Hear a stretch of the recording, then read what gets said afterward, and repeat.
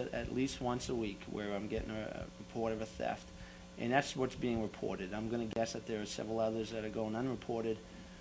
And the best thing I could say for the thefts is just lock it up. And I know we've mentioned at the beginning of the year, and I'm hoping that the gym teachers are reminding the students at least at the beginning of each quarter to just lock up your items. The items that are being stolen are not, they're just out there for a taking, and so it is preventable. Have any recent fights broken out? Lately, no. There were some at the beginning of the year. They were dealt with both with the school and the police, and perhaps that's what stopped the fighting. There's been less of it. There was one I heard of the other day, and it broke up prior to the police arriving, and it was just off school property. So other than that, there hasn't been anything lately. What do you do outside of Salem High School? What do I do as a police officer outside? The position of school resource officer is my full-time duty right now. I work 40 hours here at the high school. I will take overtime shifts, so I'll still work patrol. I'll drive around in a police car nights and weekends, and still do in Salem we get a lot of shoplifting calls. We get domestic calls, stuff like that, just enforcing the laws around town. Do you enjoy working here? I love working here. I love working here with the students. I love working with the teachers, the parents. There are some hard days. We may not always agree on what to do with some of the students or with some of the children. But what we're trying to do is to help, and that's the rewarding part. Last year I received a letter. A parent was so pleased with what we did to help their child. She wrote a letter to Governor John Lynch, and he in turn responded and sent a letter to me, just thanking me. And it's rewards like that makes it all worth it. What problems do you deal with in school that students wouldn't know about? I grew up in Salem, and I came here to Salem High School, and I know now that there were a lot of things I was clueless to when I was in high school, things that were occurring around me. And I'm certain that there are a lot of students here that are just not aware of some of the things going on around them. And so some things I'd rather not share, but there are definitely things going on that students are not aware of. There are some drug and alcohol issues that run very deep with, within families, with students that we're helping them out with. There are assaults of various types that are occurring that we're dealing with. And we're just trying to provide help, and that's something I learned when I started here. I had a discussion with Judge Corby at the Salem District Court about how to approach these the kids, the students, and he and I both agree that children make mistakes, and you hope that they learn from it. And so I'm in a unique position where we can offer help and try to rehabilitate some of the kids, and sometimes it's through the courts, and so it's been a very interesting position. Are you worried about a senior prank this year? A senior prank? I'll be the first to tell you I like an occasional prank, and I've pulled a few on my friends. Even at my age, I'll pull an occasional prank.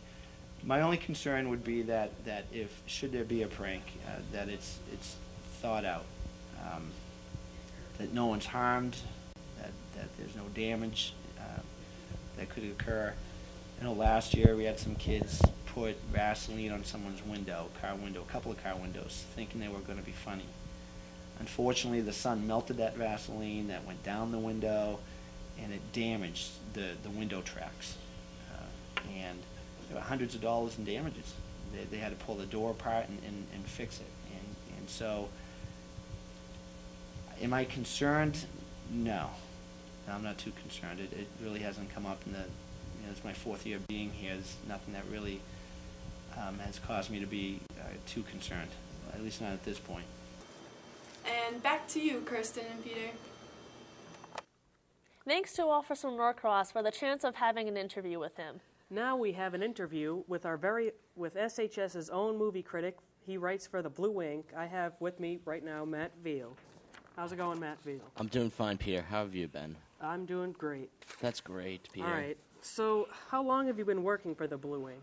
I've been a part of the Blue Ink since my freshman year, and I've been writing movie reviews every issue. Okay. So has there been any recent movies that you've Yes, seen? 2 recent movies. First, I saw the Day the Earth Stood Still remake, which was terrible. It had no acting, no action sequences, and no really good special effects. And Jane Smith and Keanu Reeves' acting was just very dull and annoying. Yeah. The movie gets a D+ from my view. So what was the second movie that you The saw? second movie I saw was Taken. It was very well made, and it had great action sequences. It had good acting from Liam Neeson. It had a great story, and it's one of Fox's best offerings in a long, long time. So, it seems like you're very interested in movies. Yes, I am. Are you awaiting any of the Oscars? Yes, I've been Oscar waiting. I've been waiting for it since November. Do you have any Oscar predictions that you'd like to make? Well, first of all, I'll start with Best Supporting Actor. It'll easily go to Heath Ledger. His Yeah. performance in The Dark Knight was amazing, and no other actor could take that away from him. So who do you think is going to win for Best Picture, the biggest award of the... I honestly think it will go to Slumdog Millionaire. I'm not the first person to say it, though, but I think it will go to Slumdog Millionaire. It was too perfect of a film. Even though I wanted The Dark Knight to be in the Best Picture category, even though it wasn't, I say it's Slumdog Millionaire, but it was too perfect of a film. It was nothing. It was unlike anything I've seen before. It was so good. So, for upcoming movies, it seems like the summer is the best time for movies. It seems like that's when all the big blockbusters come out. Yes. Have any in particular you wanting to see or planning to review? Well, one thing I am planning to review a lot of action movies like Terminator Salvation, Transformers 2, X-Men Wolverine, and Star Trek. So, speaking of Terminator, how do you feel about this whole Christian Bale dilemma? He was probably stressed out. I don't give the guy a lot of heck. It's not his fault. And Star Trek, are you a fan of the Star Trek movies or TV shows? I can be honest, I am not. I'm more of a Star Wars fan, but I think J.J. Abrams remade it to make it appealing to anybody. Yeah. J.J. Abrams also worked on Lost, I understand. And a really good film called Cloverfield. Yes.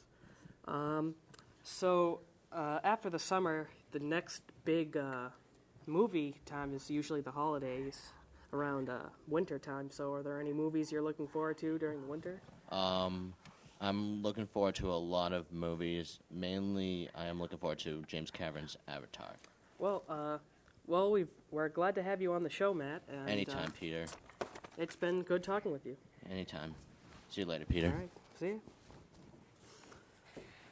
Now we have some news on the clubs at school. Yes, the first club we are going to talk about is the chess club. They had a Valentine's Day tournament this past Saturday, but love was not in the air for the Salem chess players.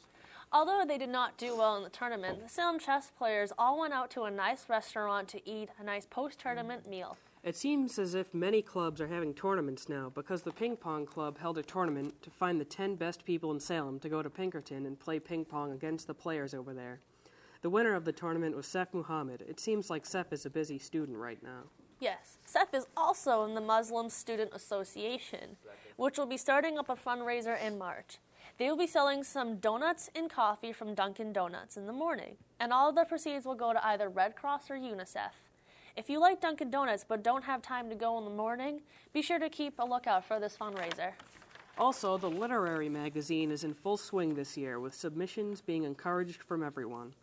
There are sign-ups posted all around the school, giving contact information if you are interested.